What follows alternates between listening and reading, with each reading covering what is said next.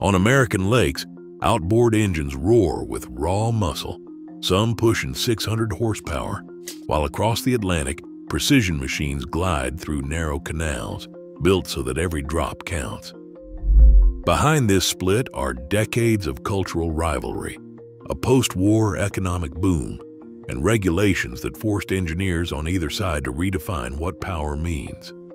What drove the world's most influential outboard makers to such opposite extremes? And are we heading toward a winner, or something neither side expects?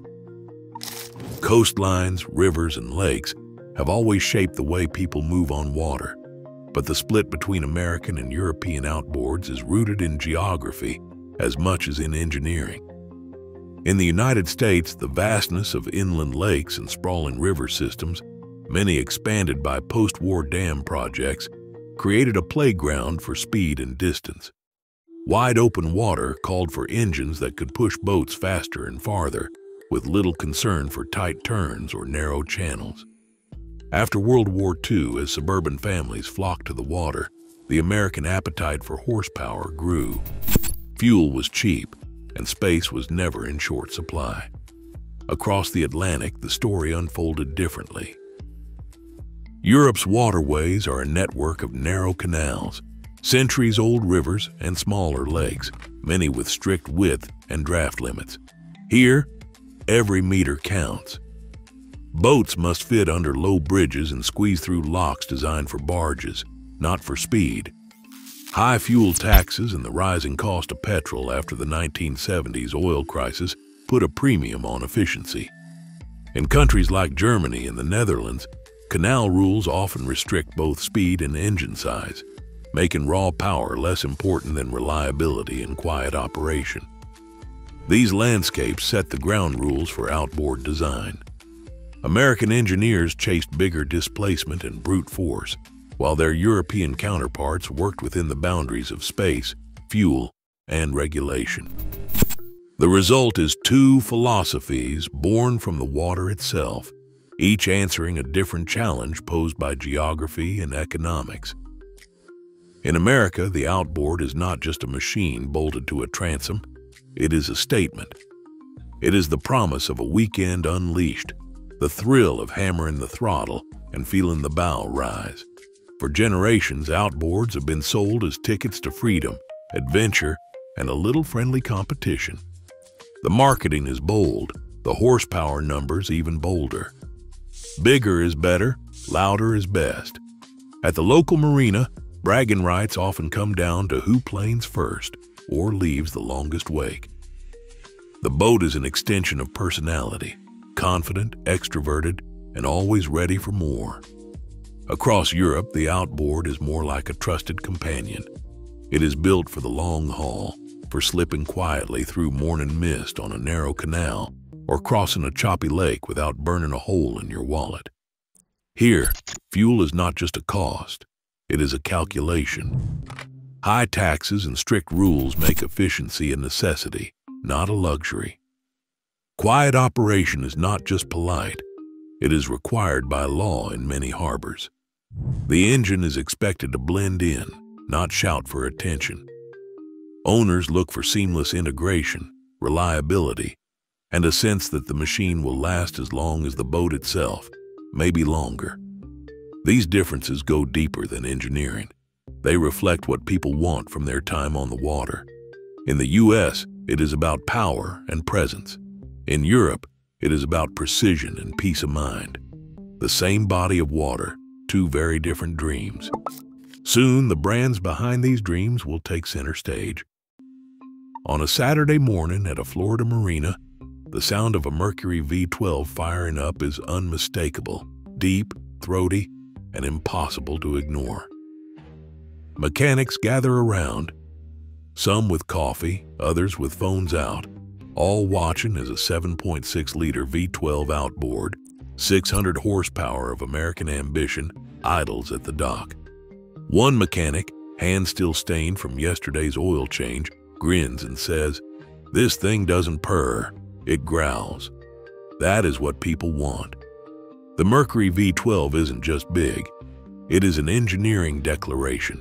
12 cylinders, naturally aspirated, No turbos or superchargers, just pure displacement, pushing out torque like a muscle car on the water. At wide open throttle, it drinks 60 to 70 gallons of fuel per hour. But nobody at this dock seems bothered. The focus is on what it delivers: instant acceleration, the ability to push a 40-foot center console past 65 miles per hour, and enough power to tow a skier or a small house if you needed to. Under the cowl, everything is oversized. The block is die-cast aluminum, built for strength but light enough to hang off a transom. Gear case steering means the entire engine stays fixed while the lower unit pivots, giving smoother handling at speed. There is a 2-speed automatic transmission, unheard of in outboards until now, shifting seamlessly as the boat climbs onto plane. For owners who run hard, service access is built in. A top hatch lets you check oil and filters without pulling the boat from the water. This outboard is more than a machine. It is a response to what American boaters ask for: the thrill of power, the pride of having the most horsepower at the dock, and the freedom to go farther, faster, without compromise. In the U.S., outboards like the Mercury V12 are trophies as much as tools. They are loud, visible, and unapologetically bold. For many, that is the entire point. In a quiet Swedish design lab, a senior engineer from Volvo Penta runs a finger along the hull lines of a new prototype. He explains, "Every gram of fuel counts. Every decibel matters. We are not just building an engine, we are building a system." That philosophy drove the launch of the Volvo Penta YPS in 2004, a pod propulsion system that turned the marine world on its head. Instead of bolting an outboard to the back, IPS tucks its drive units under the hull, using counter-rotating, forward-facing propellers. The result is up to 30% better fuel economy and a level of maneuverability that made joystick docking a reality. For European boaters, it was more than a technical leap. It was a rethinking of how power, hull, and electronics could work together as one. The same drive for integration shows up in the Cox CXO 300 diesel outboard. Built in the UK, this 4.4-liter V8 delivers 300 horsepower, but with a fuel burn up to 30% lower than its gasoline rivals. Commercial operators, patrol boats, rescue fleets, charter companies were the early adopters, drawn by the promise of longer range and fewer refueling stops. The CXO 300 emissions profile meets the strictest European standards, and its service intervals stretch far beyond what most gasoline engines can offer. For many, the extra weight and higher upfront cost are a fair trade for an engine designed to run hard, day after day, year after year. But the European path has not always been smooth. In 1998, Evinrude's fixed direct injection outboard, developed to rival European efficiency, hit the market with huge expectations. Within months, catastrophic failures and fires forced a recall of thousands of engines. The fallout bankrupted Outboard Marine Corporation and left American engineers wary of racing too quickly toward high-tech solutions. Meanwhile, European brands continued to refine their own advanced systems, taking a slower, more cautious route to market. These stories reveal a different kind of ambition, not for the loudest or most powerful engine, but for the most precise, the most integrated, the most enduring. European innovation is measured not in raw speed, but in how seamlessly an engine becomes part of the boat and how well it stands the test of time. Brand names on the cowling tell only half the story. In the world of outboards, national identity blurs the moment you lift the hood or trace a supply chain. Take Mercury, the icon of American boating. Its smallest engines, the 2.5 to 30 horsepower range, are not built in Wisconsin. They are assembled in Japan by Tohatsu, then shipped across oceans to wear the Mercury badge. Even mid-size Mercury outboards, up to 60 horsepower, rely on Japanese components or full assemblies, despite marketing that leans heavily on American legacy. Dealer forums are filled with buyers surprised to find their Made in USA outboard speaking fluent Japanese under the cowl. The story runs in both directions. European brands like Selva might source electronics from the US or Japan. Volvo Penta's advanced control systems often rely on American-made sensors and chips. Some Italian outboards use powerheads from Asia, then finish assembly in Europe to qualify for local certification. It is not unusual for a single engine to have a block cast in China, a wiring harness from Turkey, and final assembly in France or the US. The global web is so dense that even industry insiders sometimes struggle to track a part's true origin. Cross-sourcing is not just about cost, it is about specialization. Japanese factories have mastered small displacement, high reliability engines. American plants excel at casting large aluminum blocks and high output gear cases. European firms often lead in digital integration and emissions hardware. As a result, the outboard on a fisherman's skiff in Minnesota and the engine powering a Dutch canal boat might share more DNA than their owners realize. Branding and reality do not always match. The badge on the engine hints at heritage. But the real story is a global handshake of factories and engineers working across borders to meet different market demands. For buyers, the rules of origin are not just a matter of pride.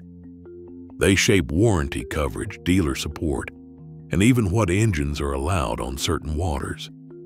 In a marketplace where the label says one thing and the parts list another, understanding this crossbred reality is the first step toward making sense of the rules that come next.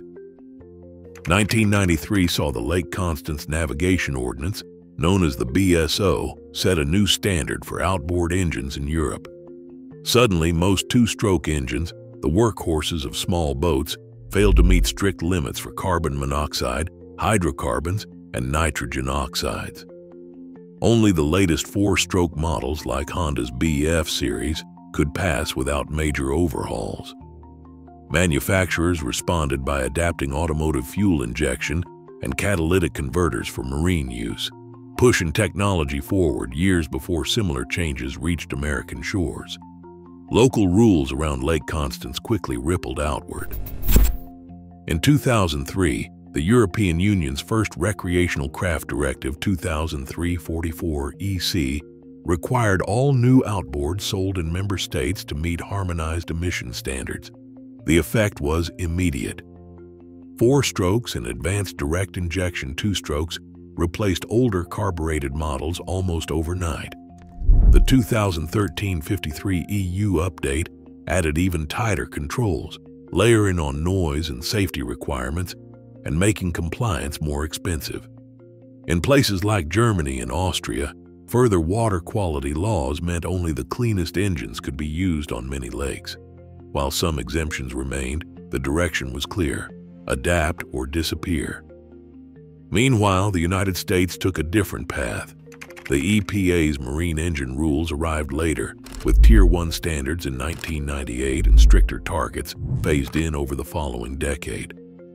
Unlike Europe, the EPA allowed manufacturers to average emissions across their product lines, so high-emission carbureted two-strokes could stay on sale if offset by cleaner models. Industry lobbying led to delays and hardship waivers, keeping older designs on the market. California's CARB standards pushed some change, but nationwide buyers still found familiar engines from the 1980s on showroom floors. Industry analysts see these regulatory splits as the real drivers of innovation. European policy forced rapid investment in clean technology. In the United States, tradition lingered, with market demand guiding what sold. By the mid-2000s, four-strokes dominated European sales, while American buyers only shifted after 2010. Legal choices shaped what engines could be bought, serviced, or even used on local lakes, writing the story of outboard technology into law. On a busy charter dock in Majorca, two boats return at sunset, one American and one European. The American skipper logs another day with a 250 horsepower outboard, burning through a tank before lunch and topping up again before heading out for an evening run. The European captain, running a diesel-powered Cox outboard, watches the fuel gauge barely move. For him, the engine is an investment, expected to last 5,000 hours or more, almost twice the lifespan of most gasoline models. Numbers tell the story. In the U.S., the average outboard sold is 90 horsepower, but it is common to see triple that on the transoms of sport boats and fishing rigs. In Europe, 25 horsepower is the norm. High fuel prices and tight waterways keep engines small, but long service intervals and reliability top the wish list. Charter logs from the Mediterranean show diesel outboards going years between major overhauls, with maintenance budgets stretched further by fewer breakdowns and less frequent oil changes. American boats, built for speed and thrill, often face higher repair bills and shorter engine lives, but parts are cheap and mechanics are easy to find. One charter captain sums it up: in Florida, you win with horsepower. Here, you win if your engine still starts after 5 seasons. The economics of ownership, fuel, repairs, resale, drive what people buy and how long they keep it.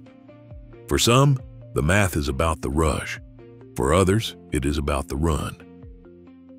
In the glare of the 2023 Monaco Yacht Show, the air buzzed with anticipation as Volvo Penta unveiled its electric outboard prototype. Engineers spoke of 110 to 140 kilowatts of silent thrust, lithium-ion batteries tucked beneath the deck, and a promise of 3 to 5 hours of cruising on a single charge. European journalists circled, some nodding at the seamless integration with onboard controls, others quietly skeptical about range and charging in real-world conditions. Nearby, E-Propulsion's X40 and Spirit Evo models drew attention with modular battery packs and digital displays, their stats more at home on a smartphone than a spec sheet. Months later, across the Atlantic, the 2024 Miami International Boat Show pulsed with a different energy. Mercury's Avator 75E and 110E prototypes took the stage, boasting swappable lithium-ion batteries and smartphone connectivity. The crowd pressed closer, intrigued by the low hum and the idea of a plug-and-play future. Vision Marine's eMotion 180E promised 180 horsepower in near silence, while Flux Marine's 100 horsepower prototype offered the thrill of planing speeds without a drop of gasoline. Reactions ranged from awe to skepticism. Some questioned the price, others the range, but few doubted that something fundamental was changing. An industry analyst watching from the sidelines posed the question no one could quite answer. When outboards run on electrons, what becomes of tradition? If the roar is replaced by a whisper, does the soul of boating change, or does it simply find a new voice? As the show lights faded, the debate lingered unresolved, echoing through both marinas and design labs. The future for once felt truly up for grabs. Right now, electric outboard prototypes from both continents are making headlines, proof that the race for power and sustainability is far from over. As regulators push for cleaner technology, and as boaters demand both muscle and efficiency, these rival philosophies collide on the water. What we choose next won't just shape engines, it'll define how we move across the world's waterways for decades to come.